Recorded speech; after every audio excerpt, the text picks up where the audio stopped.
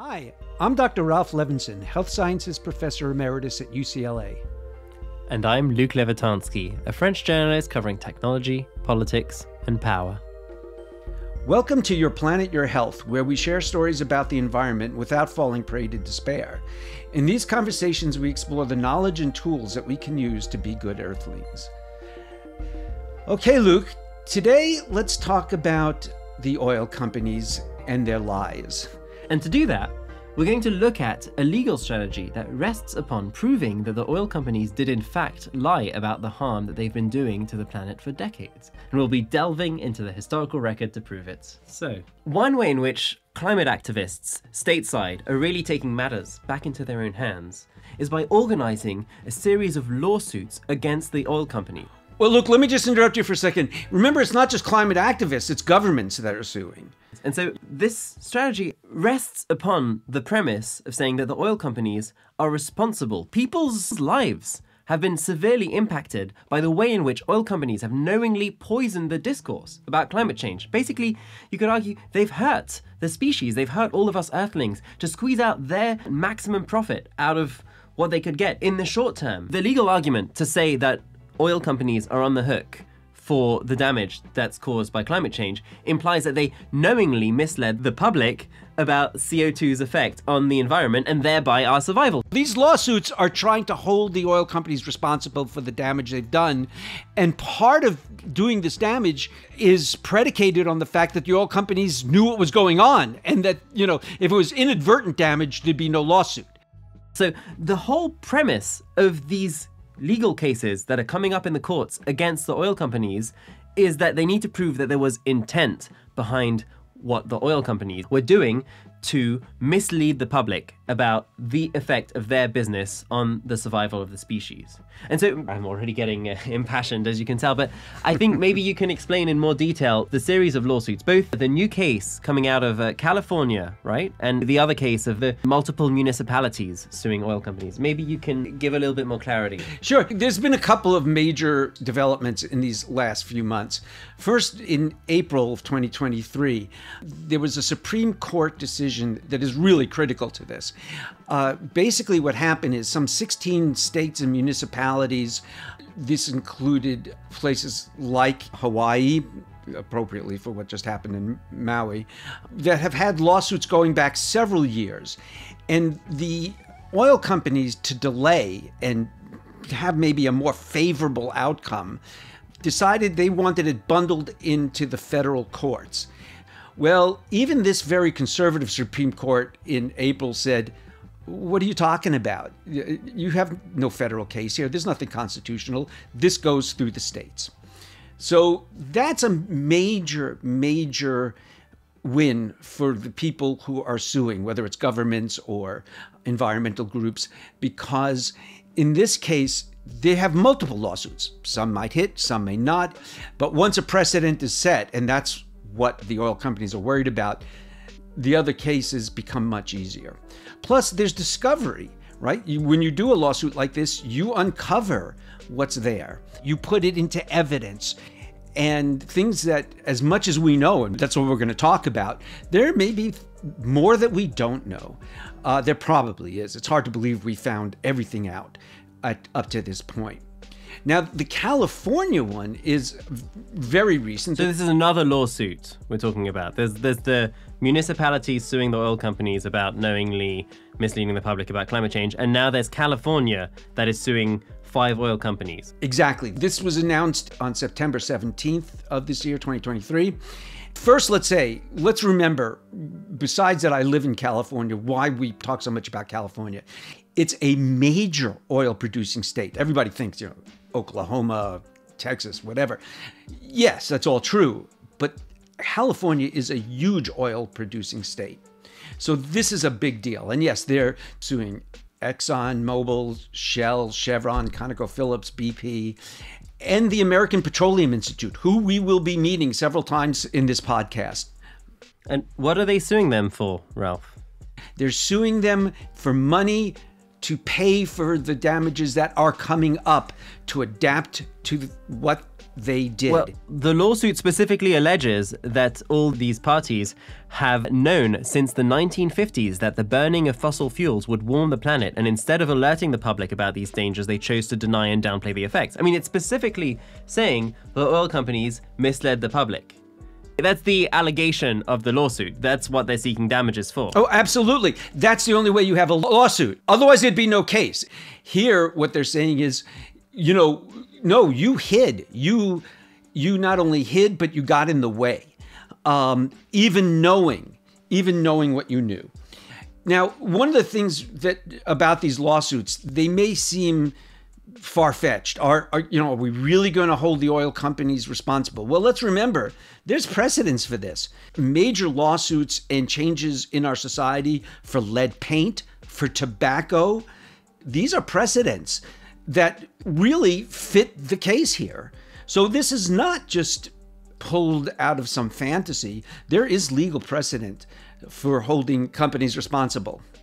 Yeah, these lawsuits aren't just about the vindication of being able to wag our fingers at these oil companies and be able to sort of hold our moral superiority over them and say, we know you were bad and you should feel shame. That's ultimately a Pyrrhic victory. The idea is that this would set a real precedent, as you're saying, as it did with these other industries. Exactly.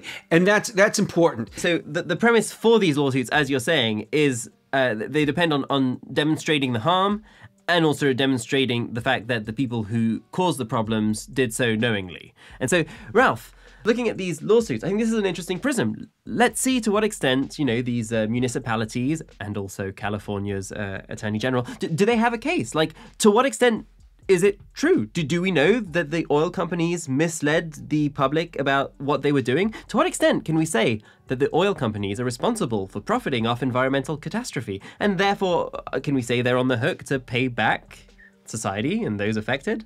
What was the history of knowledge about the connection between oil, CO2, and the climate? Well, the answer is, duh, yeah, they have a great case because it's well documented, and that's what we're going to talk about. Climate change. It's not like it's a truth that came down from on high. This is something we discovered. We observed it.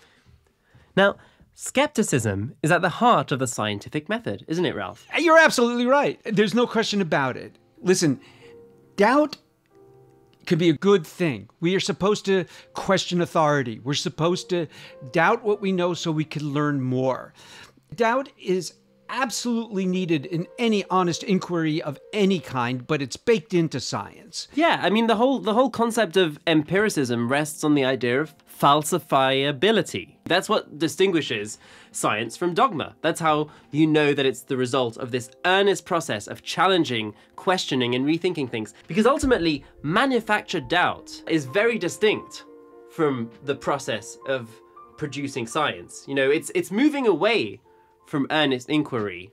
In science, and in fact, in all honest inquiry, we need some skepticism, empiricism, falsifiability. We need doubt. But doubt is a double-edged sword. It can be weaponized, and we'll see that the oil companies did just that. There was a point where there was some reasonable doubt, and that's not really been the case for really pretty much 70 years now. Right, and so we can see the extent to which the quest for knowledge in this area starts out, as most of the scientific process does, with experiments, theories, tests, discussions, impassioned academic debates. So perhaps you can give us a quick primer on the ways in which science first earnestly tried to wrestle with the question of climate change. Sure, I think that's totally what we should be doing here. And so let's start really early. Why did this first come up? And when did it first come up? Let's look big picture. The whole idea of changing climate, that wasn't inherent. We don't have a manual for Earth. And what happened was about 200 years ago, this scientist and mathematician in France, Fourier, said, you know what, when you do the math and you look at the amount of sunlight coming in, the heat we're radiating out, we should basically be frozen. So why aren't we frozen? And he figured it was the atmosphere. The atmosphere was acting like a blanket. He didn't use greenhouse, but he did mention like a glass box. So he had that metaphor really early. When was Fourier writing these discoveries? Fourier was about 1824, so really 200 years ago.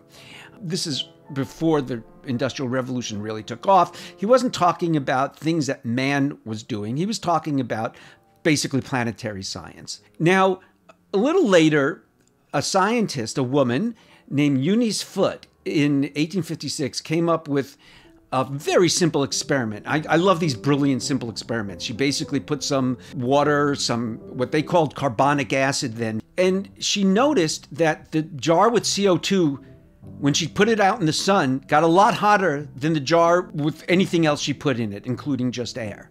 Very interesting woman, lost to history really until about 10, 15 years ago. She was sort of rediscovered. She, interestingly, could not present this because she was a woman and not a member of the scientific organization she was presenting at. And so her husband had to present it, which had to really frustrate her because she was into women's rights even back at that early time. Well, a few years later, in 1859, John Tyndall, an Irishman in England, a much better known scientist of renown, did a series of experiments. He was kind of looking at sort of the molecular physics of this, and he's the one who gets the credit for demonstrating that CO2 has this effect of absorbing infrared and radiating heat. So 3 years after Eunice Foote, yes, John Tyndall gets all the credit. Yep. Way of the world. And now, in the 1880s, scientists were speculating about whether the burning of coal during the Industrial Revolution could affect the climate. They weren't exactly sure how. They disagreed with each other. I've seen a few letters in scientific journals where they really don't know exactly what it would do. Some thought it would cool some areas but melt the polar ice caps, which was prescient. They had some things right and some things wrong. And they admitted they didn't know how or how fast, but they were bringing up the idea in the 1880s that our Industrial Revolution could change the climate. This is not new. Now, around the turn of the century, that is, 1800s to 1900s, it was coming into better focus. A scientist who was a physical chemist named Arrhenius in Sweden, he really quantified this and really made predictions that the burning of fossil fuels would cause global warming, and he called it the hothouse theory, at least as it's translated. And a friend of his in 1901, Niels Elkholm, seems to be the one who first actually used the term that would be translated as greenhouse. They were writing in Swedish. So the greenhouse idea goes back now 120 years.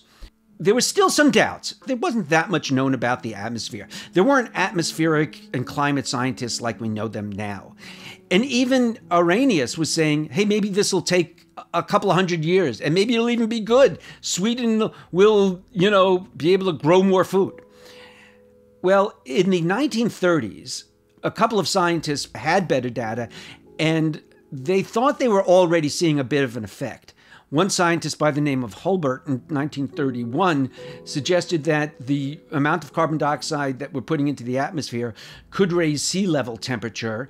And he also alluded, by the way, to Tyndall, as many other people had in the interim. And another scientist in 1938, Guy Callender, who was a steam engineer, presented a paper at the Royal Meteorological Society. As a steam engineer, he was an outsider to this field. Callender chimed in saying that, hey, I think we're already seeing some of this global warming. And as an outsider, he wasn't taken seriously by some of the scientific establishment. It wasn't, from what I can tell, very well received.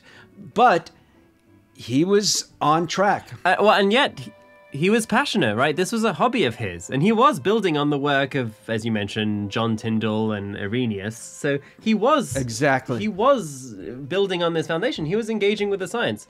Even though he wasn't initially taken seriously, his predictions in 1938, mind you, in front of the Meteorological Society, were on the mark. What did he say specifically? I think the fact is that as an engineer, he was probably a numbers guy. And what he said is, and I'm quoting in part, By fuel combustion, man has added about 150,000 million tons of carbon dioxide to the air during the past half century.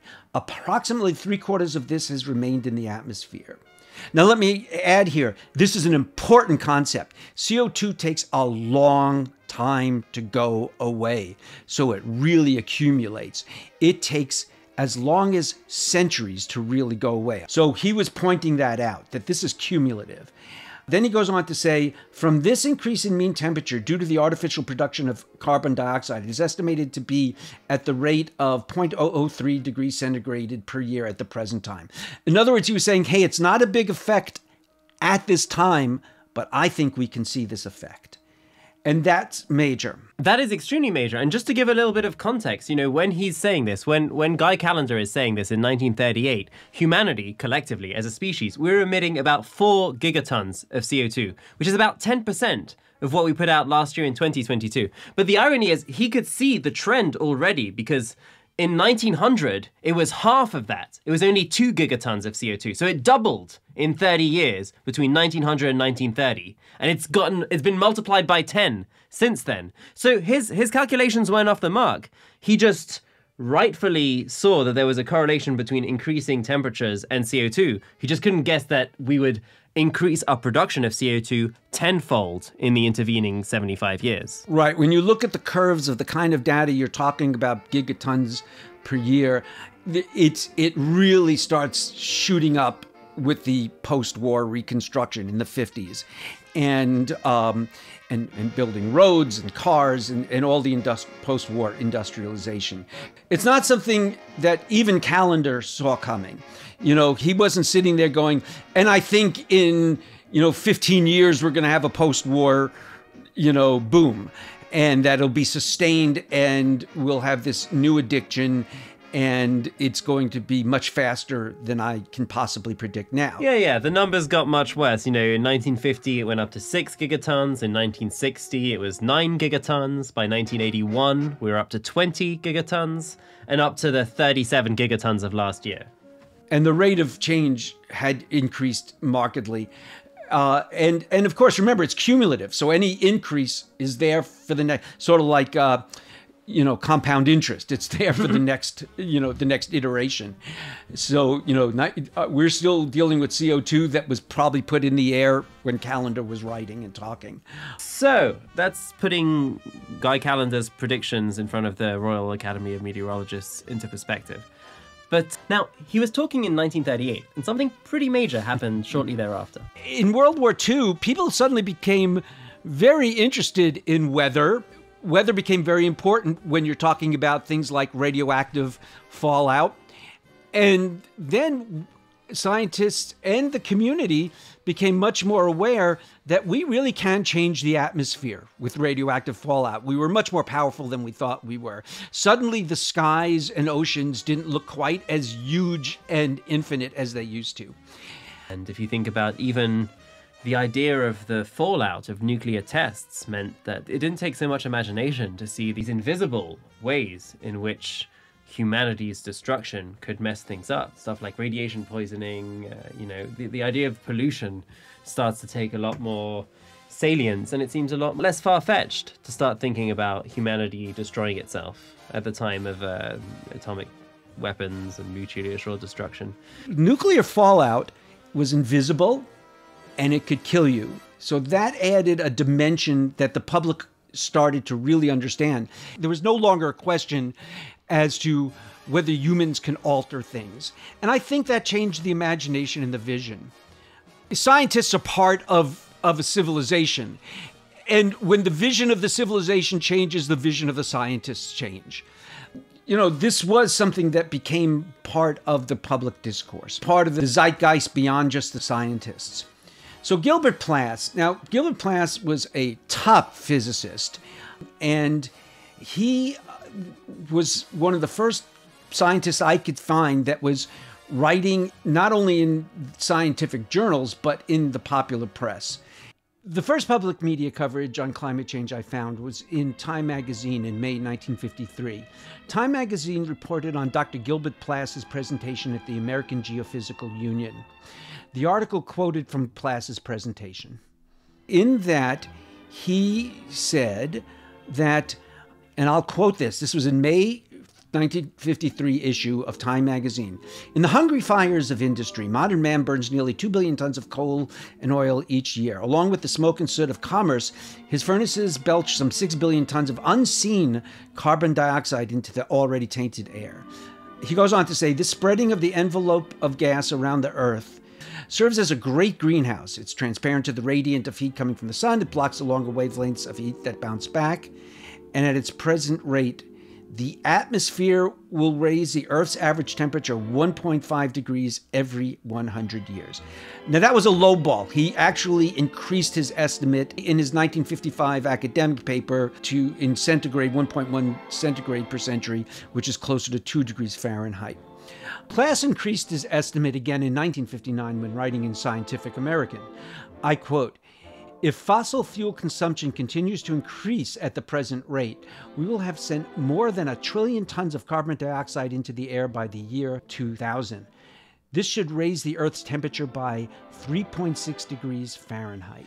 Exactly. So he was getting word out there. In 1953, Gilbert Plass, writing in Time magazine, is clearly wanting to make this public knowledge. He's trying to put this information out there. He was working as a science communicator. Clearly, he felt that this was worth sharing with people outside of his own field. He was clearly aware of the broad, species-wide implications of his findings, and he was trying to popularize this. Absolutely. That's right. So, also in 1953, at the same time Time magazine was featuring Plass and his comments, there was an economist, a business consultant named William Baxter. And he self-published a book called Today's Revolution in Weather. What it means to your business, your health, your stocks and real estate. So it tells you what the lens is. It shows his perspective, your business, your stocks, your health, and real estate. His perspective was, hey, we're already warming up. It's going to melt the ice. The oceans are going to rise. And in fact, it's a good business opportunity. Just, buy real estate in Canada and it's all going to be good.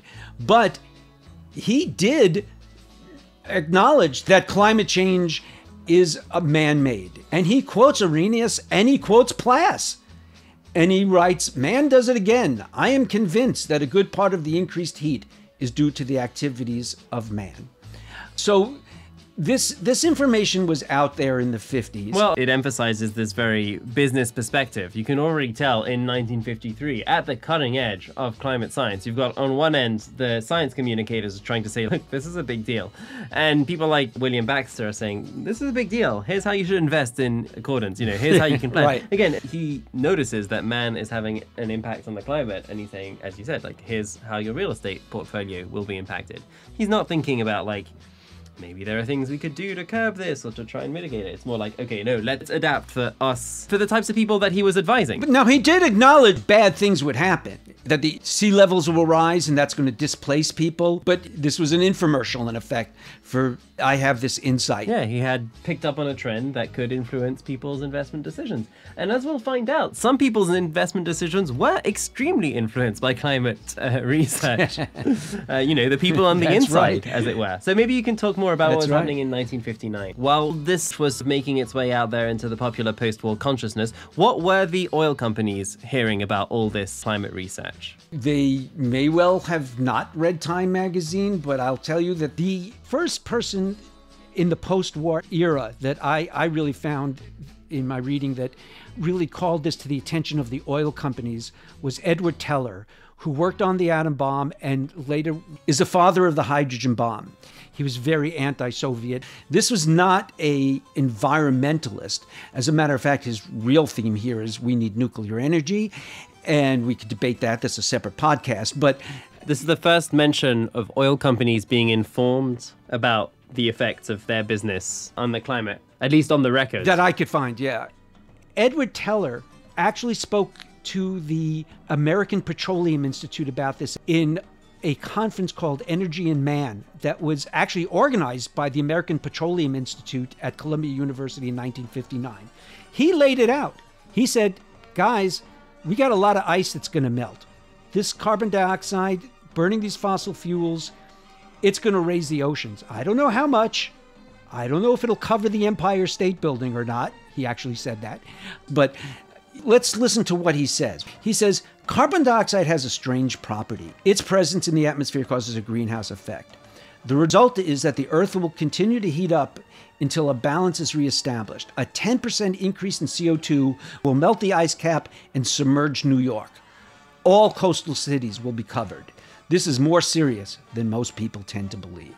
So in front of these oil execs, that's what he was saying. As I was saying, he was telling them, we got a problem here, and it's the CO2 we're putting up in the air. That's, again, 1959. This didn't fall totally on deaf ears, but it all seemed pretty far in the future, I suspect. And of course, there was not a lot of motivation to change a really successful economy and business model. And then in 1968, the American Petroleum Institute, again, actually got a report from the Stanford Research Institute. And so wait, the American Petroleum Institute, they're just like, they represent the oil industry, right? Exactly. They're their trade organization. Thank you. Yes. And so in 1968, the Oil Trade Organization, the American Petroleum Institute, which will come up time and time again, got a report from the Stanford Research Institute. And in that report, it stated clearly that CO2 was a problem. Yeah, specifically the CO2 from fossil fuels are harmful to the planet. What the report specifically said about that is that the rising CO2 would result in increases in temperature that would melt the ice caps, cause rising seas, and environmental damage worldwide. This is 1968. And I quote, none seems to fit the presently observed situation as well as the fossil fuel emanation theory. Now, remember, in science, theory is used differently. You know, the theory of gravity, you know, nobody doubts gravity. Theory is not like, oh, gee, I think maybe. Theory is something that is really substantial and is the best fit for the data. Yeah, the best way to explain. The best way to explain the phenomena is fossil fuels creating CO2 and causing potentially serious global problems. So this was a report commissioned by the trade organization for the oil companies, the American Petroleum Institute. And the Stanford Research Institute produced this report telling them that their activity, their fossil fuels, were emitting CO2 in a manner that was harmful to the planet. That's right, and the hits keep coming. Yes, Ralph, the hits keep coming. So meanwhile, what were the oil companies saying publicly? They had this good research behind the scenes, and publicly, after a 1969 oil spill off Santa Barbara in California, which sent an estimated 3 million gallons of crude oil into the Pacific Ocean, the National Petroleum Council put out a report. They were commissioned to write a report by the US government, and so they did. And in this report, I don't think you can say they gave a fair representation of where the science was at the time. In the report, they wrote, and I quote, carbon dioxide concentrations do appear to be increasing for reasons not well understood, and the scientists would have to wait until the year 2000 to determine whether or not a serious problem even exists.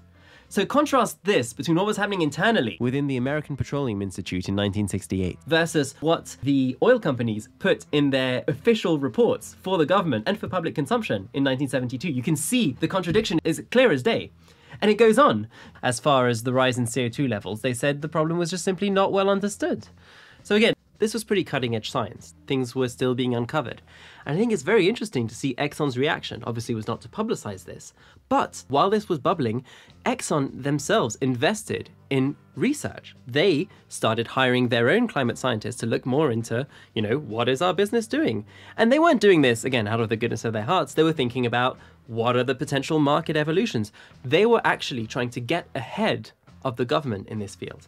So flash forward to a decade later, there's been some recent reporting in 2015 by Inside Climate News that shows the internal record, what the oil executives were saying internally.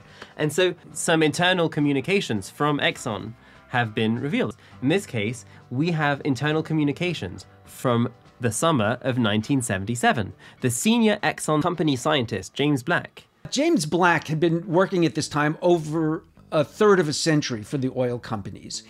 And he was a senior company scientist. He was an oil guy. And he wrote to his bosses at Exxon In the first place, there's general scientific agreement that the most likely manner in which mankind is influencing the global climate is through the carbon dioxide released from the burning of fossil fuels.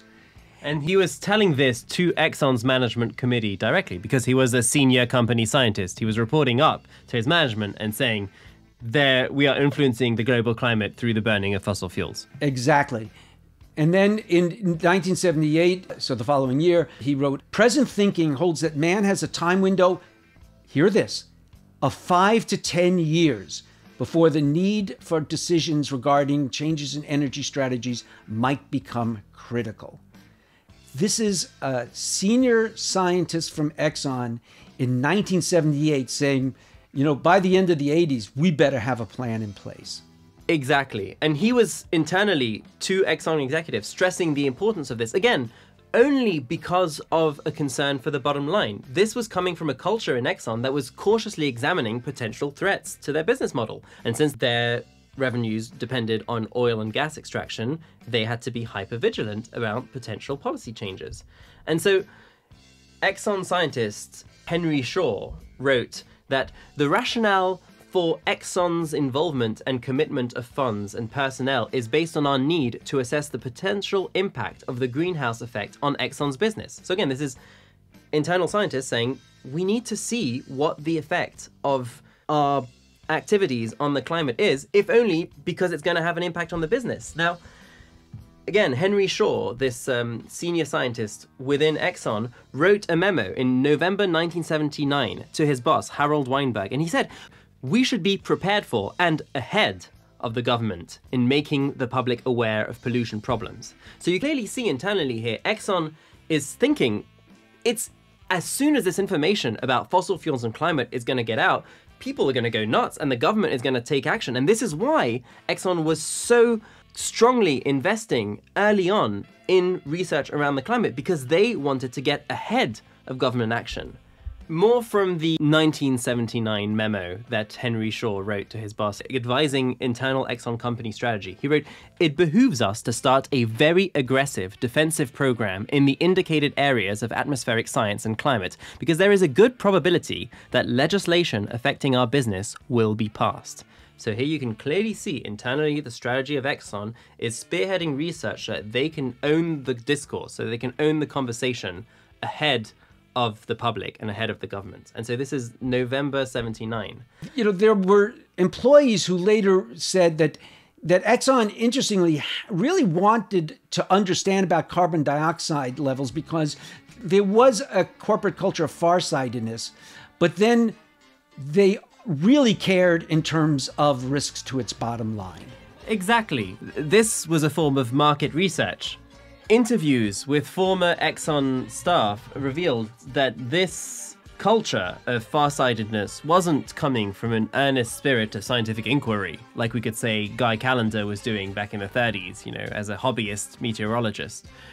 In this case, the Exxon scientists were being put to research these ideas about CO2 and atmosphere and climate, not out of some desire to further the science, but because of a dogged commitment to protecting the bottom line. So you have to look at it as a form of market research, basically. How can we protect our investment in this very lucrative sector of oil extraction? And that's the motivating factor behind the research that Exxon was commissioning all the way back into the 70s. And as our further findings will reveal, this did in fact motivate Exxon to act. Perhaps not in the fashion that one might have hoped, but they certainly took this research to heart. They did not ignore it. And the irony is, if we look today, the predictions that they made back in 1977 were eerily accurate in terms of the level of temperature increase. They had very good science at the time, and obviously they were aware of the pressing need for action. And so it's all the more painful to see that there was a turning point and a real decision that could have been made by Exxon's management at that point. And,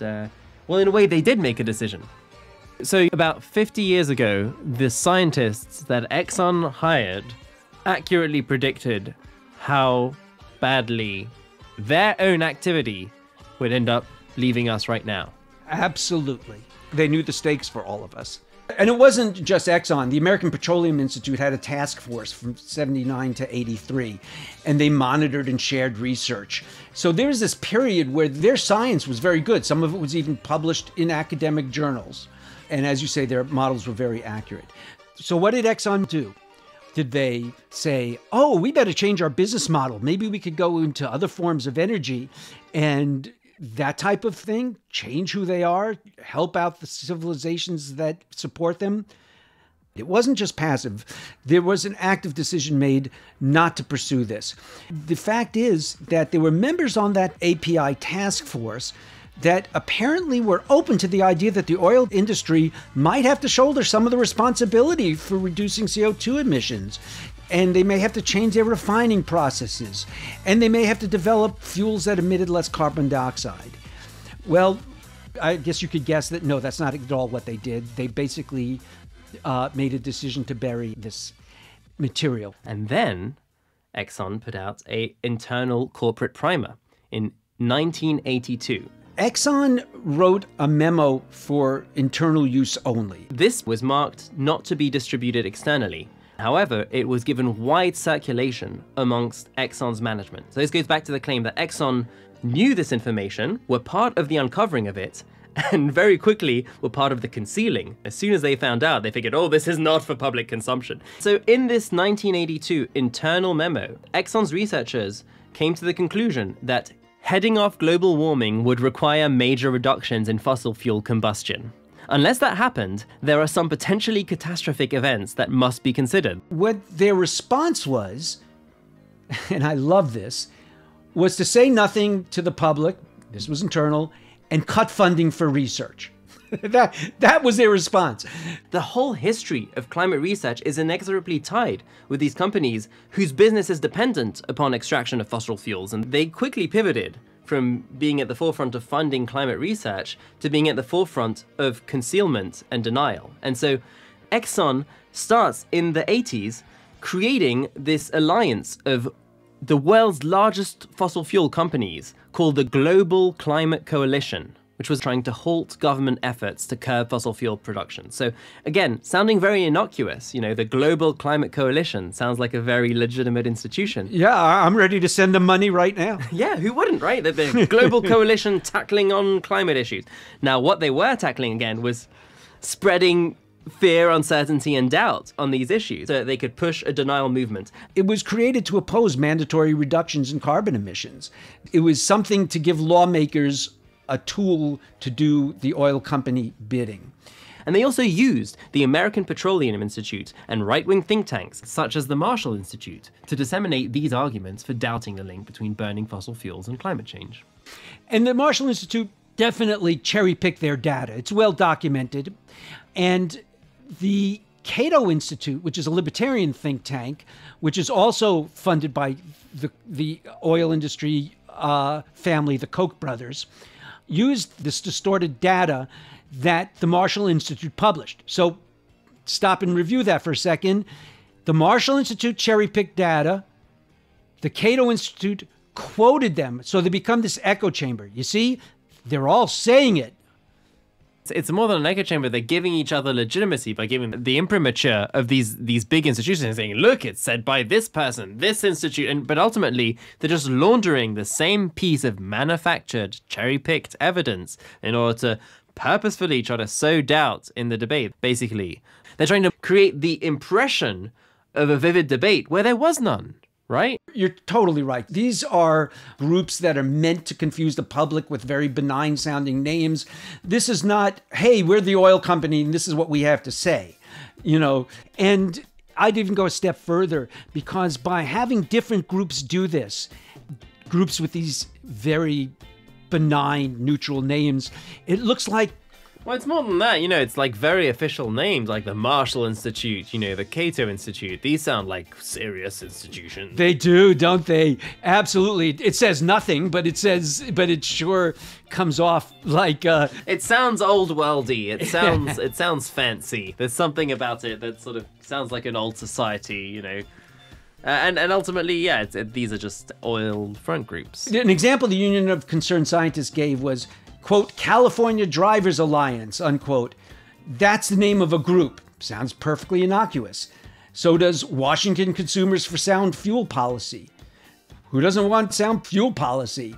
But these organizations were secretly run by the Western States Petroleum Association. And Luke, this is the basis of why people want to hold the oil companies responsible. It's not that they can say, well, we just didn't know that there'd be these harms.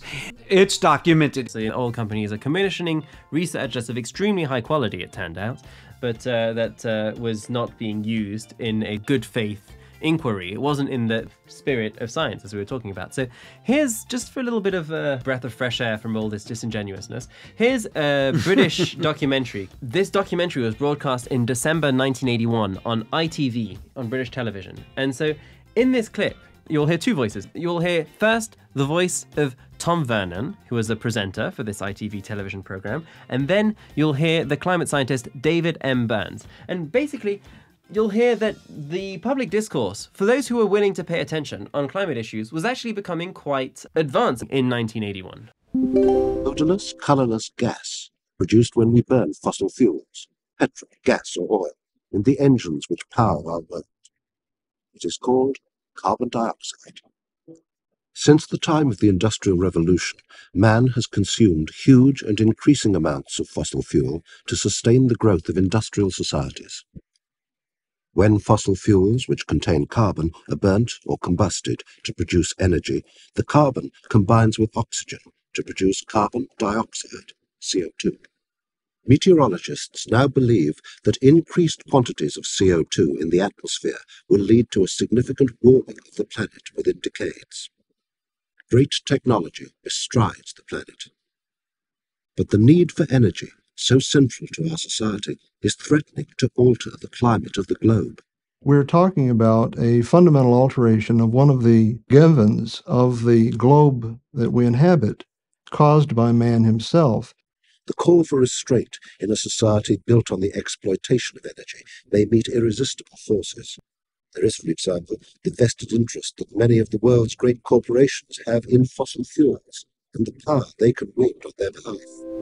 Now, I don't know if you could quite make that out at the end. I tried to clean up the audio as well as I could. But the British presenter Tom Vernon in 1981 was telling us, the call for restraint in a society built on the exploitation of energy may meet irresistible forces. There is, for example, the vested interest that many of the world's great corporations have in fossil fuels, and the power they could wield on their behalf. Well, now, you can hear just how clear the implications were of the connection of burning more fossil fuels and raising temperatures. But it goes to what you were saying. This is kind of like mind-blowing that this was just by 1980. Why were we still circling the drain? There was a committee formed for the National Academy of Sciences in 1980, and they called this committee Changing Climate. And they did have top scientists, but somehow there were also two factions in gathering this report. There were the scientists who were really concerned, they really wanted action, and there were the economists. Most National Academy reports are written collectively. They're reviewed by all the committee members and then reviewed again by outside reviewers. But that didn't happen here. Specifically, the Carbon Dioxide Assessment Committee could not agree on an integrated assessment, and so they settled on individually signing and authoring the chapters. And it just so happened that the two chapters by the economists were the ones that were the introductory chapter and the conclusion chapter, and then the 5 chapters contributed by the natural scientists, you know, the expert in the field in terms of what actually the phenomenon was. Those were sort of sandwiched in the middle. So the economists had an approach that emphasized delaying, sort of assuming that there would be natural technological solutions that would emerge, or the sort of the market will cure it all. You know, there was very much this ideology within the economic profession at this time. And so it's very interesting that none of the physical scientists suggested that we should simply wait and see. And yet this was the only conclusion that came out of the report. You know, the meat of the sandwich, as it were, was completely dismissed. You are absolutely right. And indeed, the New York Times wrote that the committee found there was no politically or economically realistic way of heading off global warming. Now, that's not really what they found, but that's the message they got. One of the most prominent voices was an economist named Thomas Schelling. And this guy was no slouch. He's a very respected, serious economist who actually later won a Nobel Prize for his work on game theory. And so let's look at the way that Thomas Schelling, who is in charge of the economic side of the report, wrote about this issue. He insisted it would be a mistake to assume a preference for dealing with causes rather than symptoms. His conclusion was that emphasizing causes rather than symptoms was a mistake. It would be wrong to commit people to the principle that if fossil fuels and carbon dioxides are where the problem arises, then it must also necessarily be where the solution lies. So it's essentially saying that they shouldn't be looking at the causes. They should only be treating the symptoms, you know? And I think as a physician, Ralph, you might have a word or two about this philosophy. You know, is this an effective way of treating people? Well, sometimes it's the only thing you can do. It's true. But in fact... Well, like end-of-life care. Sure, and some other things, but some chronic diseases and so on, diseases that we don't know the cause of. But I don't think anybody would treat appendicitis with a painkiller and not go to the root cause, which is an inflamed, possibly necrotic and infected appendix. So if somebody has appendicitis, you don't give them a couple of aspirin and say, come back in the morning. You know, you do surgery. And anytime you could go to the root cause. You know, it's the old, an ounce of prevention is worth a pound of cure. It's just a basic principle in medicine. You go to the root cause when you can. It just is amazing to me that anybody would argue this. Now, that's not to say that you don't address symptoms. There's a lot of either or thinking in these kinds of fields, right? Oh, we either do A or we do B. Well, you know, sometimes you do A and B, you know, and sure, take care of the symptoms. You know, worry about floods, do what you can to adapt. But anytime you could go to the root cause, it's always more efficient. So, yes, this just makes no sense. And that's how he set a big part of the narrative. I mean, the historians... Exactly. Historians who wrote a wonderful book called Merchants of Doubt, Oreskes and Conway, speak of this as being a pivotal moment. The publication of this report in 1983. Changed the terms of the debate, right? Absolutely. Oreskes and Conway are quoted as saying that this report, quote, arguably launched the climate change debate, unquote. And the way it did that is by making it a debate when there really wasn't one. There was no scientific debate. As you said, Luke, the report was music to many powerful ears. The scientists did listen as well, and they did continue their research. It didn't change policy in the 1980s, but they continued their research. The issue really heated up again in the later 80s because a couple of things happened. One was the Intergovernmental Panel on Climate Change. In 1988, the United Nations created the Intergovernmental Panel on Climate Change, the IPCC. And then in 1990, they produced a report. This really upped the ante because this was now international news. And another was James Hansen, testified before Congress. For over 3 decades, James Hansen was the director of NASA's Goddard Space Institute. That is to say, he was the head of research for NASA on climate issues. He testified at a hearing before the Committee on Energy and Natural Resources of the United States Senate. James Hansen said that the expected global warming is of the same magnitude as the observed warming. Since there's only a 1% chance of an accidental warming of this magnitude, the agreement with the expected greenhouse effect is of considerable significance. Altogether, this evidence represents a very strong case, in my opinion, that the greenhouse effect has been detected and it is changing our climate now. The global warming is now large enough that we can ascribe, with a high degree of confidence, a cause and effect relationship to the greenhouse effect.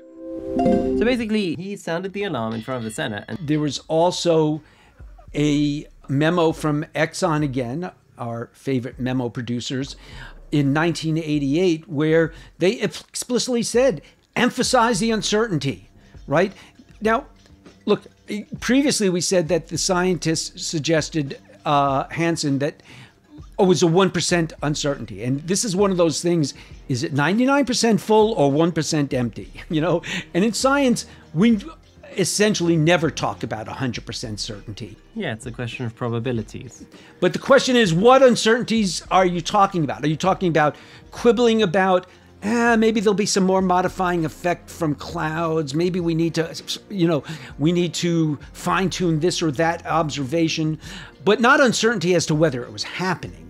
What you have in this 1988 internal memo from Exxon is the clear outlining of this strategy, this bad faith reading of what is a natural fact of science, the presenting of probabilities and uncertainties, and trying to twist that to imply that things aren't as sure as they are. It's a twisting of the science for nefarious ends. And you can see that the internal memo says, like, the science shows the greenhouse effect is real, and what we need to do is emphasize the uncertainty, as you say, like, basically try and muddy the waters, try and make it impossible to actually get the truth. You know, as the public is getting informed about this, Exxon's move is to put PR out there to confuse people about how clear it was that climate change was a real thing by emphasizing this 1%, the uncertainty.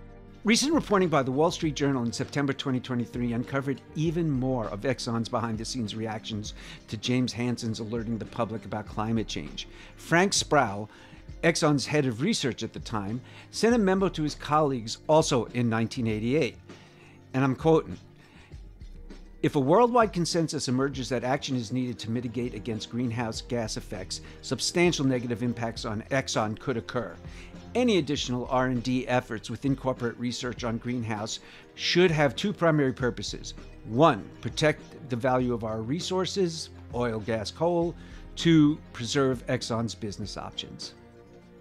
And as for NASA's James Hansen, the one who initially sounded the alarm about this, how did he react to all these efforts? Well, you know what? Let's hear it directly from him. He was interviewed in 2014, reflecting on his testimony and the tactics of those who were inconvenienced by it. In the 1980s, after I testified, I decided to bail out of the public aspect of this problem because I was very uncomfortable in that role. And I thought, as the story becomes clearer, we will then take the actions that are needed. By the year 2000, it had become so clear that we were not doing anything. The science has become so clear. The things that we predicted are actually happening. We know as much about how the climate works as doctors know about how your body works. The scientific method is you have to continually reassess your conclusions. As soon as there's new data, you ask, well, how does that affect my interpretation? And you're open-minded. What we're up against is people who have a preferred answer. And so then they take the position of a lawyer. They're going to defend their client, and they will only present you with the data that favors their client. By 1988, this was clearly getting out there. And as a response to this, oil companies felt a need to start communicating. Now here, we're going to be taking a listen to a clip from Royal Dutch Shell from 1991. And here you'll see they're acknowledging the reality of climate change in a promotional video. But let's hear what their bright solutions were. To combat global warming does not mean scrapping an entire way of life, but it does mean changing public perceptions and attitudes to its extravagancies. If everyone switched to the new low-energy lights, cities the size of New York, Moscow or Bombay could each cut over 1 million tons of carbon dioxide emissions every year.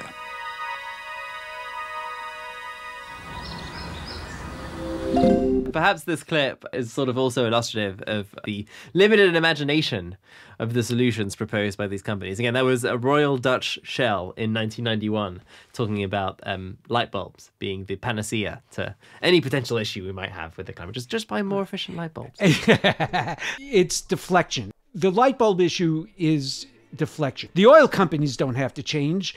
What are you guys, the consumers, going to do?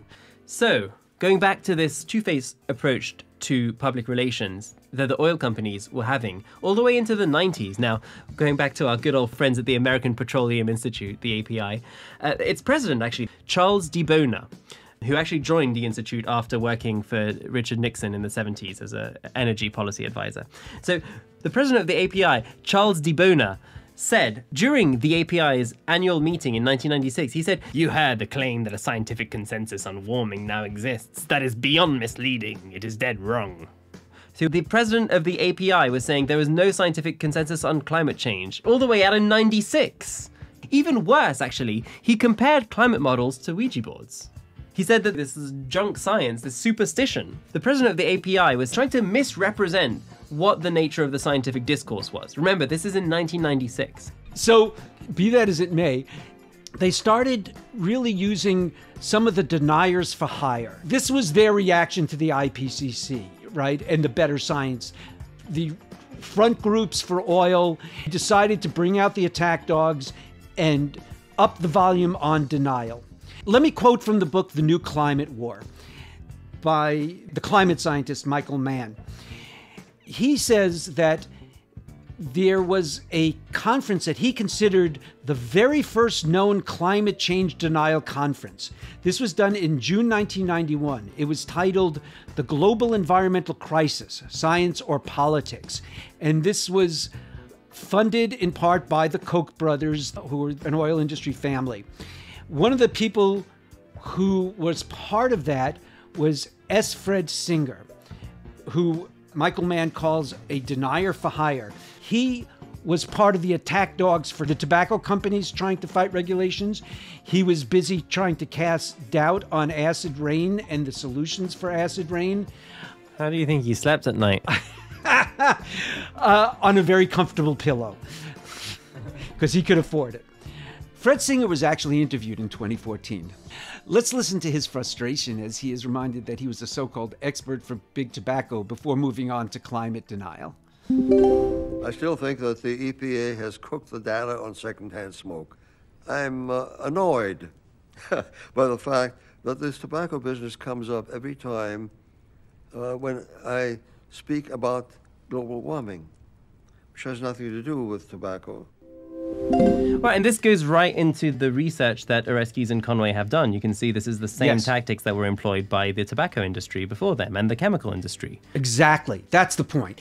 And not only did they use the tactics, they literally used some of the same supposed experts. It's funny how an expert who isn't really a scientist in these fields can be an expert on tobacco, chemicals, and atmospheric sciences, but they sure could if you paid them right. Yeah, and the oil companies had a huge Rolodex by then that had been well established from these deniers for hire, these fake experts that you could put out there. They'd sound very serious, and they would confuse the public. The oil companies knew who in their Rolodex would say what they needed said. Yes, and ultimately these people were usually handsomely paid. This is not conjecture. Oh, absolutely. As a matter of fact, the oil companies' payouts were substantial. For instance, there was $1.2 million to an aeronautic engineer masquerading as an astrophysicist, Willie Soon, between 2005 and 2015. During this decade, he published at least 11 articles denying that climate change was caused by greenhouse gases, but never disclosed that he was funded by big oil. That's a major academic sin. In his correspondence with the fossil fuel companies, Willie Soon referred to his papers and testimonies as, quote, deliverables, unquote, for them. Essentially works for hire to the tune of $1.2 million. So this is the price tag that they put on these deniers for hire, these fake experts that we're talking about. More recently, a historian of science at Harvard, Jeffrey Supran, who has worked with Oreskes, estimated how much money the oil companies paid to manipulate public opinion and political activities. And Jeffrey Supran found that in the last decade, the oil companies paid over $1 billion on PR firms and advertising companies. So one example of what this money bought the oil companies is what they did in their communications. So here I thought this could be an opportunity for us to actually take a look at what these oil companies' money bought. You know, what did they pay for? You mentioned advertorials. An advertorial, it's a cute word. It's a portmanteau between advertisement and editorial. It's basically an advertisement that's meant to be disguised as editorial content. So an advertorial is a way in which a company can camouflage an advert inside of a newspaper by making it look like an article that mimics the font, not unlike what we today call sponsored content. And anyways, back in the day, while we have all this plethora of documented communications of what the oil companies were saying internally, we see that they were spending untold amounts, over $1 billion in a decade, on PR and advertising. And so we thought it could be quite interesting to see what this money was actually buying. Like, what were these ads saying? And there's a series of advertorials from 1991 that I thought were quite striking. Now, the front group that the oil companies used in this instance is called Informed Citizens for the Environment. Again, a front name. It's a complete shadow group. Just, it's a way for the oil companies to funnel their money. And what were some of the things that this 1991 Informed Citizens for the Environment ad campaign said, Ralph? One of the ones I really like is one that's a picture of a frenzied chicken, and the headline is, "Who told you the earth was warming, Chicken Little?" Calling environmentalists Chicken Littles in 1991 is pretty bold from the company that was directly suppressing this information at the time. And this is part of how they suppressed it, by trying to make people seem alarmist. It's the idea of panicking for no reason. And it is probably not a coincidence that 1991 was right after the first IPCC report. They knew exactly who was telling us this. The international scientific community. Yes, it's a defense strategy. This was a reaction. They were trying to stall the public finding out by actively pushing out disinformation. And they were aided and abetted by news publications like the Wall Street Journal and the New York Times, which were totally willing to mislead their readers by publishing these advertorials by the oil companies disguised to look like editorial content. So this is one example from 1991. We also have an example in 1997. They took out a series of advertorials urging the president not to sign on to the Kyoto Treaty, the environmental treaty. The front group that the oil companies used this time was called the Global Climate Coalition. It looks like a United Colors of Benetton ad. It's like a multiracial picture of children, and it's saying, "Don't risk our economic future. Please don't sign on to the Kyoto Treaty." This 1997 advertorial arguing against the Kyoto Treaty goes on to say, "We still don't know what role man-made greenhouse gases might play in warming the planet. The science of climate change is too uncertain to mandate a plan of action that could plunge economies into turmoil. Committing to binding targets and timetables now will alter today's lifestyles and tomorrow's living standards." And it goes on to say, "Carpooling in, sport utility vehicles out." That's to say, carpooling in, SUVs out. They also were trying to frame the debates. There was a series of advertorials taken out by ExxonMobil presenting the situation as unsettled science. And this looks just like a very serious article. It has a graph in the middle, and everything about it is trying to portray the science of climate change as uncertain. This is also in coordination with the PR campaign that the oil companies pushed around ensuring that President Bush would not sign on to the Kyoto Treaty. And they were successful. Ironically enough, the Bush White House specifically cited these advertorials as being a turning point in influencing their decision to ultimately pull out of the Kyoto Treaty in 2001. It's very interesting to look at what the oil companies said to the public and what they said in more internal communications. So Oreskes and Supran, our historians of science, wrote an article in 2017 where they looked at this pretty much the same period. In this case, it was 1977 to 2014. And they found that 4 out of 5 of internal documents acknowledge that climate change is real and human-caused. But only 1 out of 9 of their advertorials acknowledge that. And as a matter of fact, 4 out of 5 of these public-facing advertorials expressed doubt. So there was a clear choice of language. And the way Supran and Oreskes summarize this is, and I'm quoting here, They have used the rhetoric of climate risk and consumer energy demand to construct a frame that downplays the reality and seriousness of climate change, normalizes fossil fuel lock-in, and individualizes responsibility, which, as we know, we saw that individualizing responsibility in that clip we heard about light bulbs earlier. This idea of deniers for hire brings to mind a clip from a June 2023 interview with another Naomi, not Naomi Oreskes, the author of Merchants of Doubt. This is Naomi Klein, a big thinker around the climate justice movement. Right. And so she infiltrated a conference of climate deniers. She went in person and she investigated what the climate deniers were saying to each other. And the truth is, none of it had to make sense. And this is the fascinating thing. So there's a little clip that I excerpted from an interview with Naomi Klein in which she gives us a window into the minds of the types of people who were hired to be professional deniers for the fossil fuel industry, trying to sow doubt.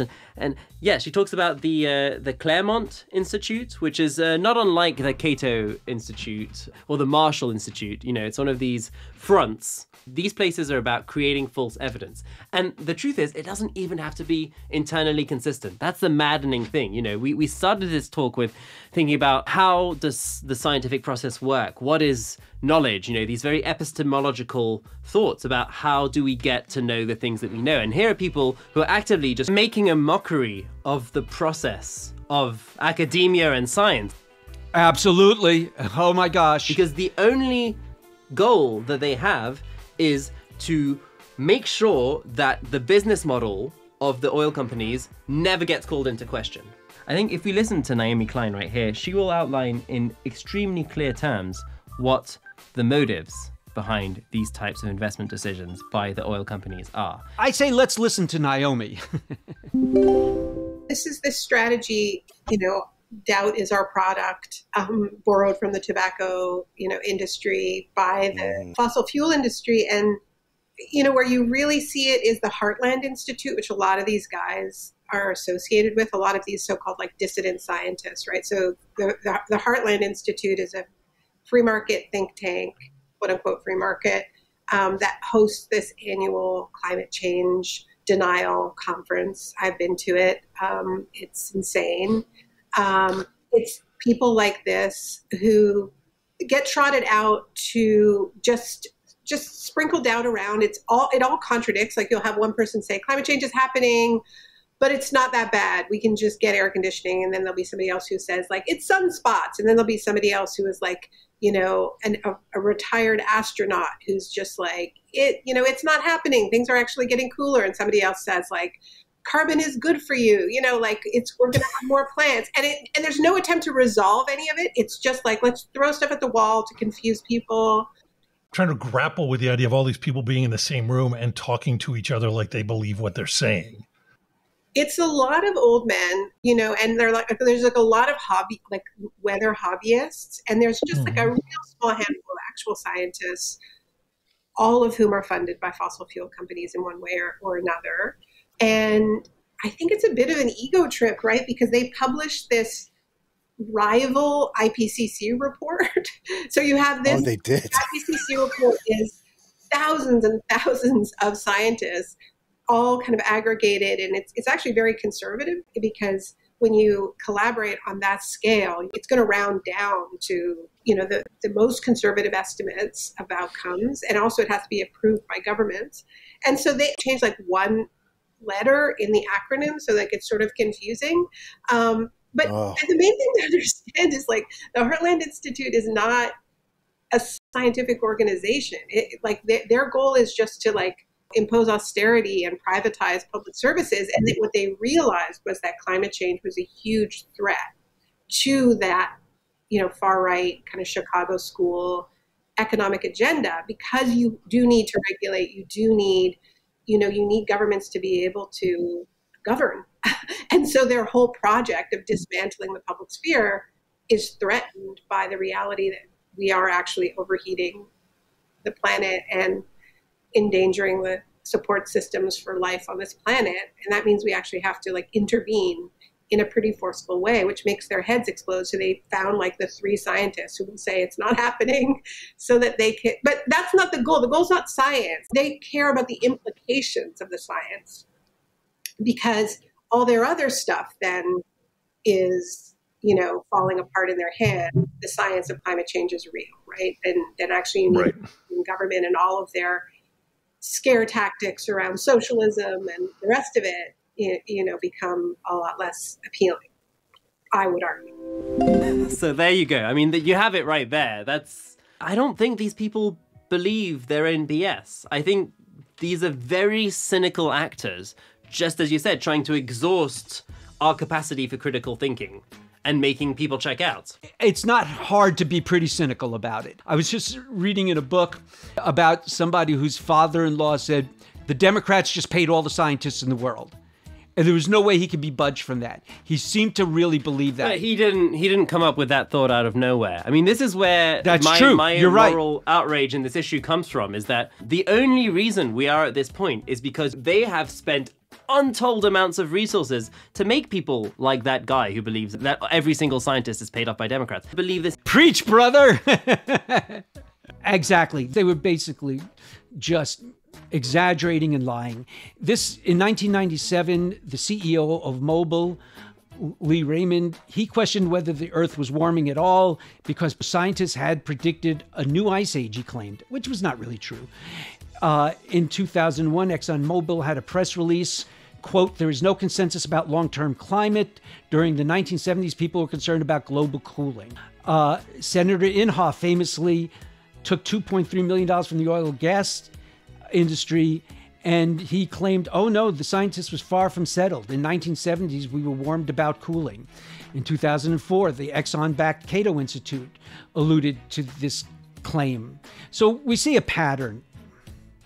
Be that as it may, Exxon claimed to have stopped funding outright climate deniers in 2007. Well, do they want a medal or something? Yeah, exactly. Thank you. Yeah, and that's what they'll admit to, because here goes the work of investigative journalists. Obviously, more payments were found to a climate denier directly from Exxon in 2010. Actually, if you want to figure, going back to our good old pals from the API, the American Petroleum Institute, in 2015, the API spent an estimated $65 million on funding climate denial efforts, so in spite of them claiming that they'd wash their hands of such things. This is according to the Center for Public Integrity. In 2015, the API spent an estimated $65 million on climate denial efforts to delay action on something that, bear in mind, it had known about for over half a century by then. And of course, they didn't stop there because, sure, we've talked about these climate groups that were really oil company groups, the funding that went into these advertisements and public statements, but it went deeper than that. It went into buying politicians. That's where a lot of their money goes. And of course, that's a really big deal. OpenSecrets.org recently uncovered that in 2022 alone, the oil and gas industry spent $125 million on federal lobbying. So not only did they have record profits, they also redirected a lot of the surplus value that was extracted by their workers into directly misleading the public further. They spent $125 million within a year on lobbying. That's directly trying to influence legislation, trying to poison the discourse through legal ways, but again, back channel ways. If you're thinking about why are prices so high at the pump, those margins for those oil companies go directly towards funding all this lying to try and push their agenda through the legislature. Then again, gas prices are heavily subsidized in the US, so it's more like these PR efforts by oil companies are indirectly being funded by US taxpayers. Again, these things are very valuable to these oil companies. Remember, they spent $125 million within the last year. And this was helped a lot in 2010. The Supreme Court decided to go with Citizens United. Yeah, it basically lifted any spending caps on federal elections by allowing people to funnel their money through side organizations such as super PACs. And so long as you did not directly claim coordination, you were able to, funnel extremely high amounts of money into the American electoral system. And you can see since Citizens United, the spending has ballooned. And oftentimes, especially in local elections, whoever spends most wins. Obviously, thankfully, that's not always the case. But there is a huge glut of wasted money that goes through the American federal election system as a result of the Citizens United decisions. Massive amount of money is pouring into campaign consultants. And this is largely aided by the use of these shadowy organizations and side groups that was permitted by this 2010 Supreme Court decision, the Citizens United court case, which you're quite likely familiar with. Consultants were handsomely paid to come up with this language and put it in the mouths of very serious people. This is a purposeful tactic that, I'm thinking back, they're saying, oh, it's too costly to change. Well, you know what? It costs them a lot of money to come up with all these consultants and these strategies and these talking points. That money could have been used. Yeah, but it was still a good buy. It's a drop in the bucket compared to what it would actually cost them to change the business model. Yeah, it's a drop in the bucket. But now, the oil companies really give most of this money to Republicans. They know who's going to speak up for them, who's going to be obstructionists for them in the halls of Congress. Yeah, Republicans are reliable on that, but it's more than just Republicans. That's true. We keep talking about the Republican Party being at fault here, but actually I think some of the people who are most liable to be bought in this happen to be on the other side. I mean, this is truly a bipartisan issue in terms of oil money corrupting politicians. I think Joe Manchin, who's been a swing vote on a lot of issues for the Democratic Party, he's the number one senator who's taken the most oil money in 2022. He took $768,000. From these companies. Manchin, this senator from West Virginia, was on the top of the list at $768,000. Joe Manchin, the senator from West Virginia, has been an infamous thorn in the side of climate activists for a long time, including with the latest IRA bill. It was his waffling that ultimately extracted concessions from the more ambitious parts of Biden's climate agenda. So, as you're saying, this was a return on investment for the oil companies because he topped the list of donations for senators in the United States Senate by oil companies. And in 2022, the oil companies donated to Joe Manchin at the height of $768,000. $750,000. So it was $1/4 shy of $1 million just in the pockets of Joe Manchin directly, well, somewhat shadily indirectly sometimes, from the oil companies into his pockets. And he's been a good soldier for this money. He's been very good at obstructing Biden's climate agenda. And he's ultimately, the reason why he tops the bill above all the Republicans is because he is the one where the return on investment is greatest because of his unique position as sort of the pivot vote among the Democrats. He's very necessary and useful to the oil companies, and that's why they're willing to invest so much into his good fortunes. And obviously, it just so happens Joe Manchin personally is quite heavily invested in the coal industry, and so he personally stands to benefit a lot from sort of protecting its... oh, no, and his family is, there's no question about it. And he's not the only Democrat taking money and who has been an obstruction. Sinema from Arizona got $214,000. She took this money as a Democrat and was also a barrier to having as aggressive a climate legislation as we could. Undoubtedly. And I'm sure that, you don't have to demonstrate a direct quid pro quo to think that, there might be something to do between, them handsomely rewarding him every year and him doing policies that just happen to directly get in the way of anything that would inconvenience these companies. Again, on their end, it's a very reasonable investment. $768K isn't that much. And Sinema's up there in the top 10 of senators who receive the most money from oil, up there with $214K herself. So, she's also making a pretty penny off her very public waffling on these issues. And one has to wonder if this isn't, if there isn't sort of a causal link here between these things. It's hard to believe there's a coincidence that they were the ones who basically torpedoed a lot of the legislation that the Democrats tried to get through to control climate change. And they were responsible, and particularly Manchin, for some of the compromises that had to be made. Absolutely. Yeah, caving into the demands of industry, yes, which were particularly being fought for by these people who just happen to receive a lot of money every year from the industry. They've been very influential, buying politicians, left and right. This is the truth of American politics, money has been dominating, and, there are ways out of this. There are different campaign funding systems, and there are different ways of thinking about getting elected, and it's certainly very encouraging. There are organizations like Justice Democrats that are primarying conservative Democrats who are bought into these interests, and oftentimes doing so with less money, but with grassroots activism and people who actually care about what they're doing. This seems like re-engaging the activity of politics and taking it away from the hands of these oil producers. I mean, I think there are real ways of resisting, and I don't mean to imply that all is lost. But I also don't think a Manichaean narrative that implies that the good guys are on one side and the bad guys are all in the Republican Party is going to help us be wise and hip to the nefarious strategies that oil companies will use to distort, delay, and doom us all. Well, that's a very important discussion, and your basic premise is absolutely true.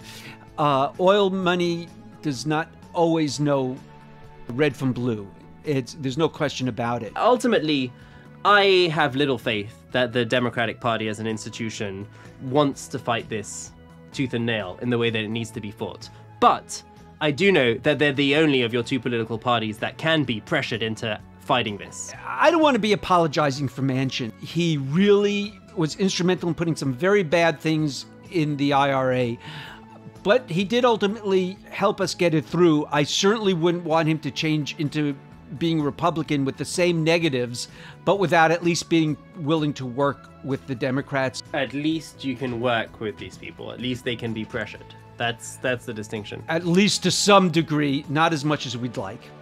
Now, besides buying the politicians, and remember what we're talking about when we talk about this $750,000, this is just part of it. There's much money cycling that's not through these lists that we get, through the American Petroleum Institute and through private families.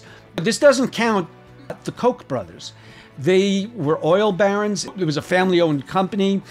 Politicians, this isn't their only source of money. There's a lot of money going to politicians at every level. I think a mindset that keeps coming up as these oil companies pivoted away from explicitly trying to fight the denial fight was a move towards portraying any action on climate as too coercive, which was on full display in 2013.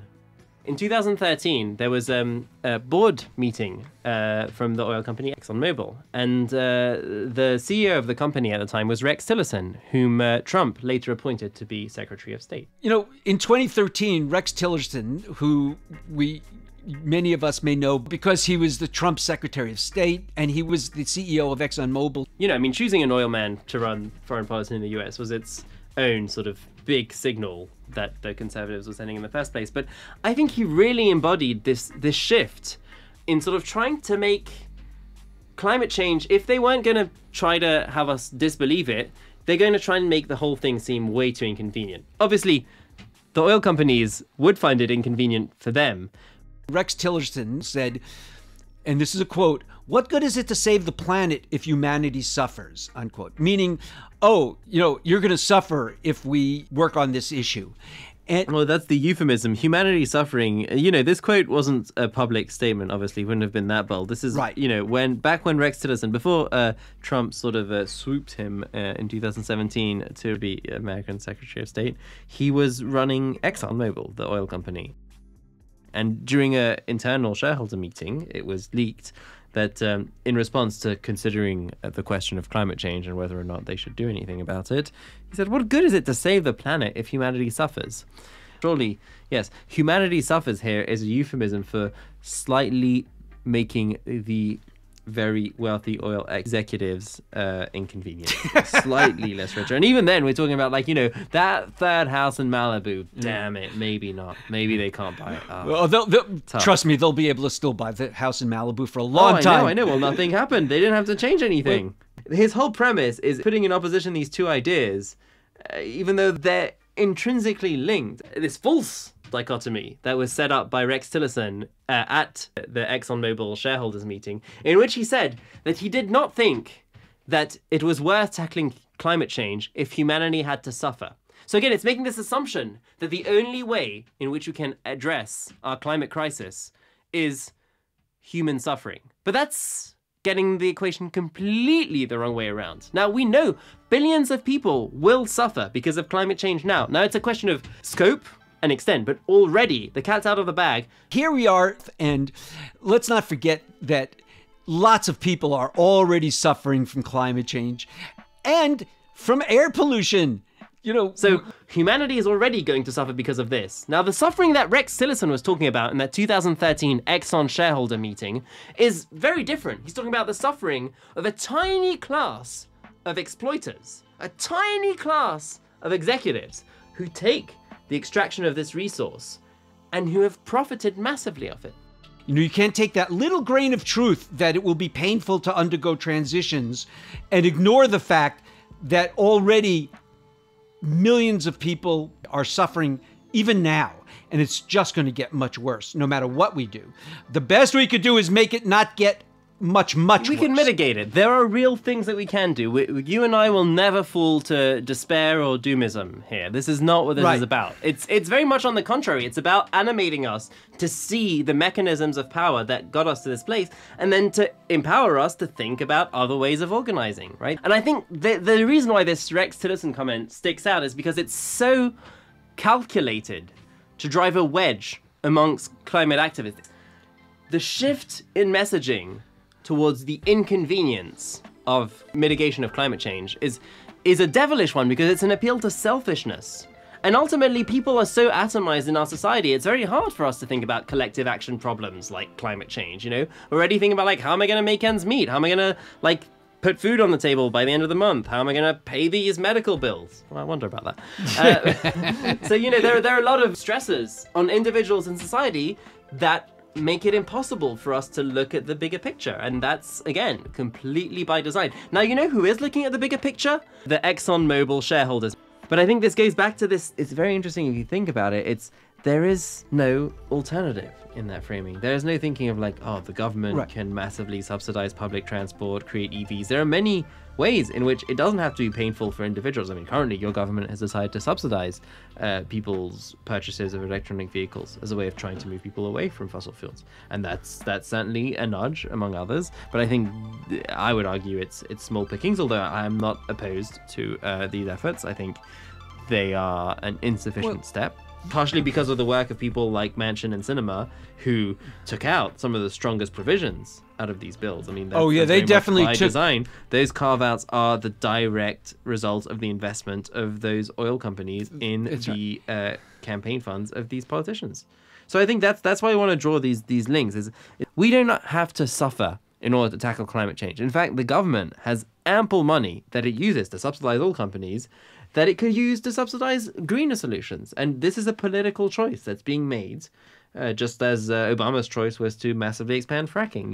We can't discount the ways in which American politics has been under the thumb of big oil for decades now.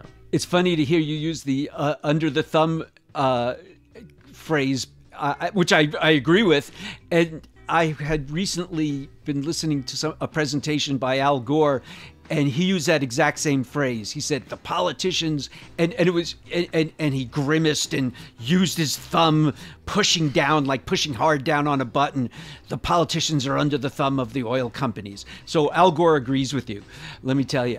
Yeah, I think he encountered those people because he was also early on these issues. I'm sure he did plenty. The fossil fuel industry is the polluted heart of the climate crisis. For decades now, the companies have had the evidence, they know the truth, and they consciously decided to lie to publics all around the world in order to calm down the political momentum for doing something about it, so they could make more money. Another interesting reaction by Exxon CEO Rex Tillerson came from an internal memo that the Wall Street Journal uncovered in September 2023. Now, Exxon's reaction to 2015's Paris Accords externally was to play along, but internally, They made fun of them. Rex Tillerson is on record dismissing their target of limiting warming to 2 degrees as magical thinking. And he sarcastically added, who's to say 2.5 degrees isn't enough? Why stop at 2? Again, deriding the very concept of countries getting together to try and tackle climate change.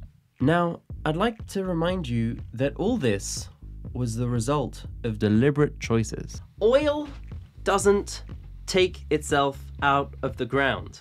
The climate doesn't warm itself.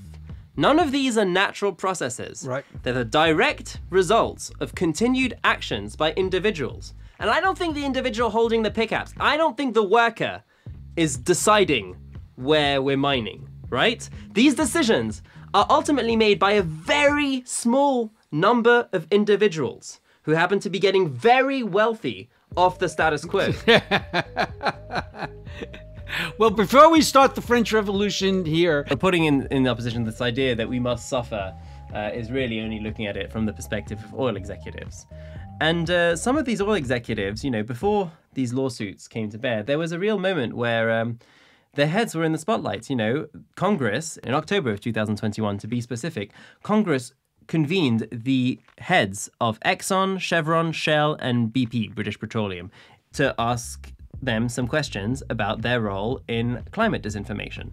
This was a hearing specifically trying to get oil executives on the record about the fact that they knew and lied about climate change and their role in it. It was Democrats trying to hold the oil executives' feet to the fire. They were trying to get oil executives to admit that they lied and that they are harming the environment.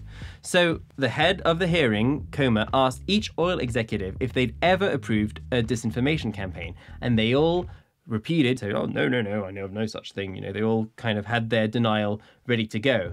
And they were very sophisticated, they were prepared, and the Democrats didn't get much traction.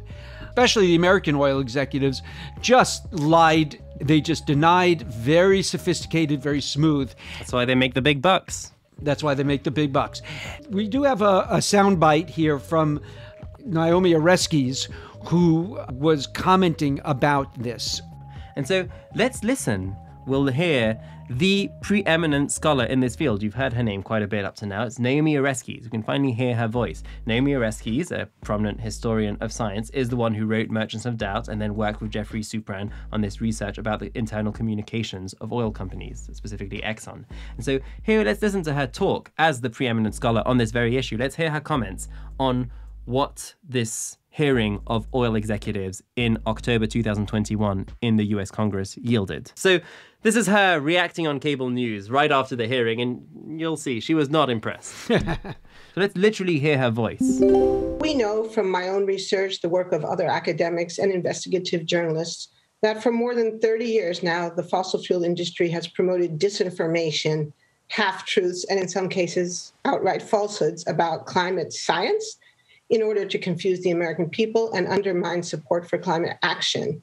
And if we're subject to a bombardment of disinformation and propaganda, it makes it extremely difficult for us to understand even what kinds of policies could be effective.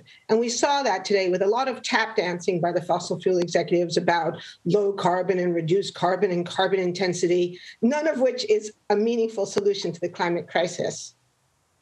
The two most effective things that I think experts agree on that Congress could do tomorrow is to eliminate subsidies for fossil fuels and put a stiff price on carbon. The fossil fuel industry is heavily subsidized. Independent sources estimate that direct subsidies to fossil fuels in the United States alone are at least $20 billion every year. Globally, those direct subsidies are at least $650 billion. And that does not include the indirect subsidies in terms of the unpaid health costs or the cost of military protection of oil and gas shipping lanes. So the fossil fuel industry is a hugely subsidized industry. And so one thing that Congress could do beginning tomorrow is to phase out those subsidies so that renewable energy and efficiency could compete on a level playing field. And this is something that the industry has opposed over and over again. They say they believe in free enterprise. And even today, they are fighting to continue to maintain those subsidies. The fossil fuel industry makes billions of dollars in profit, and we are left with tens of billions of dollars in damage from floods and fires and hurricanes. So we can fix that and as I said, virtually all economists agree, by putting a price on carbon. But it needs to be a stiff price. Ralph, what did you think? First of all, she's brilliant and she's right. She's certainly right about the subsidies. Carbon tax is a complicated issue. Some people are concerned it's a regressive tax. Although I think it was totally right on the money. The oil executives remind me of, mafia dons, the heads of mafia families. They could keep their hands clean. Oh, no, I never said we should do this. They don't have to say it. They just have to fund the people, the PR groups, the special front organizations to do the dirty work for them. However, what we do know is that there's plenty of documentation that the oil companies have done this. And watching these oil company executives dance around and hide the truth was just insane. These guys really felt like they had control because they did, because they were just lying. Now, that's not going to be so easy in the future. It's beyond comprehension how clearly these executives chose profits over truth. It's a form of death cult, sacrificing lives for money. And the issue of oil lies is critical now, as these lawsuits use them as the basis for them. Let's just put this into perspective. The only reason that we all experience this is because of the very concerted decisions by a group of executives. They have really made it that we've lost decades of action that they knew need to be taken. And maybe we can think about how sometimes wealthy interests try to manipulate the truth. And this is evidently, as we have documented through our meticulous uncovering of research and internal communications through the decades, we have seen oil companies have knowingly lied. They've hidden the truth long after they know it. You might call this a form of gaslighting. And they manufactured doubt. They exaggerated minor uncertainties, all the while making a profit at the expense of our collective future. And this is really the point. The driving force behind these lawsuits rests on this idea of, to what extent do we know that oil companies knew what they were doing and profited off it? And I think after having spent about an hour with us going through this, I hope that you will come with this fired up and enlightened about the nefarious ways in which the companies will stop at no end to try and stall efforts to be regulated. There's a lot of reasons to phase out oil. They want us to do it as slowly as possible. They want to maximize their profits and their longevity. Lawsuits are a way for them to be held responsible. At least the oil companies will be confronted in public, on the record, with their misdeeds and lies. Well, on that note, Ralph, we certainly have the elements for putting together a strong case about the ways in which oil companies lied to us. And we have reasons to be hopeful that more of their deceptions could come to light with these types of court cases. And ultimately, I am very hopeful. As you've said, it's been a long road to get us to understanding these things. And it's been an arduous road because roadblocks have been put in place by oil companies who've tried to, blind us from the truth. And it's important for us to understand the choices that led us to this point. This has not been the result of natural processes. These are things that we are doing and that we have been discovering. And we would have gotten there a lot faster if it wasn't for these dastardly oil companies getting in our way. And on that note... Yeah, okay, let's on that note. Well, in our next podcast, Luke, we're going to stay optimistic. We're not going to just continuously dwell on these people and their evil deeds. And their mansions. and their wealth. We're going to keep positive, and we'll take it from there.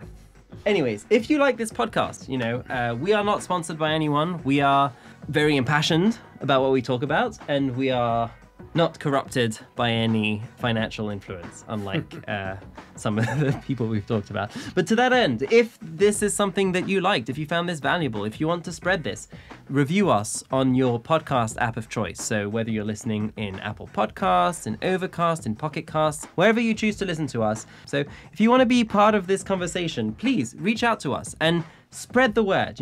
Again, putting it so that the robots and the algorithms can see that you liked it is one step. The next step you can do is send it to someone you care about. You know, if someone that you know wants to know more about the history of the ways in which oil companies have lied, you can just be like, well, do you have an hour, and do you like the sound of a British guy and a New York person arguing it out?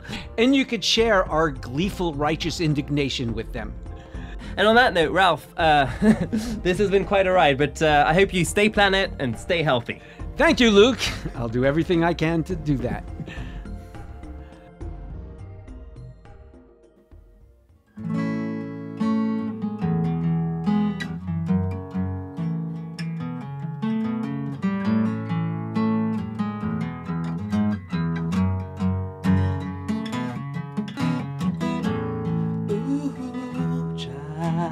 Things are gonna get easier. Ooh, child, things will be brighter. Ooh, child, things are gonna get easier. Ooh, child, things will be brighter.